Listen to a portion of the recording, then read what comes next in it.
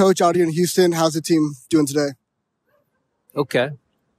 We're indoors because it's, humid and thunderstorms are rolling through. But, we'll get out of it what we need. Just a little bit of physical. They got to sweat a little bit, get the plain legs out of them. So they're good. Bit of a longer trip coming from LA with the Open Cup match. How do you look forward to coming back from that Open Cup loss?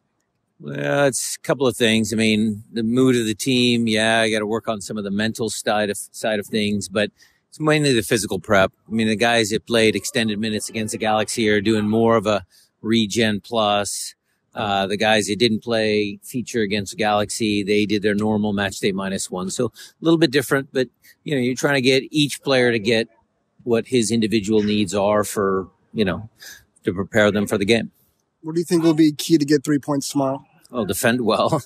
You need to stop giving up goals and, score some goals ourselves.